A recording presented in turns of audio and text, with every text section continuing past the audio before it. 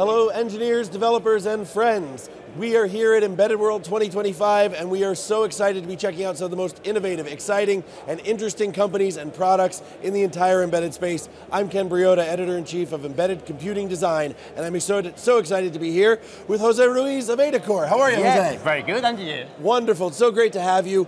Can you tell us some of the interesting technologies and innovations that you guys at AdaCore have been working on? Yeah, of course. So, as you know, we are on the safety critical market, so we are working on Ada, C, C++, and Rust for safety critical. Yeah. One of the newest things that we are doing is Rust for safety critical.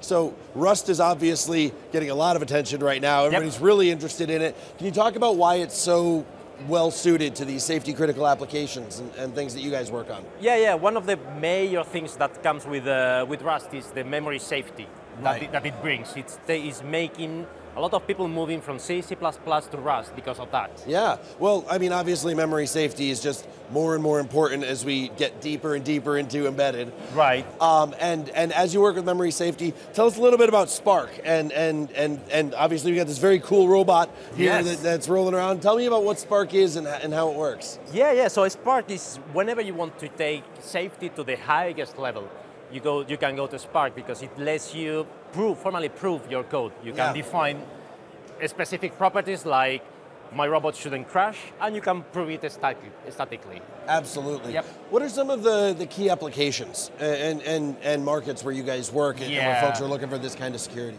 Yeah, our main domain is aerospace, defense, automotive, railway, all these places where safety is really key. And I appreciate it. Yeah. Thank you so much, Jose. Really appreciate that. Folks, don't go anywhere. We're going to be bringing you all the news that's exciting that you need to know from Embedded World 2025. Make sure you like and subscribe. Make sure you follow us on LinkedIn and everywhere else. We'll see you very soon.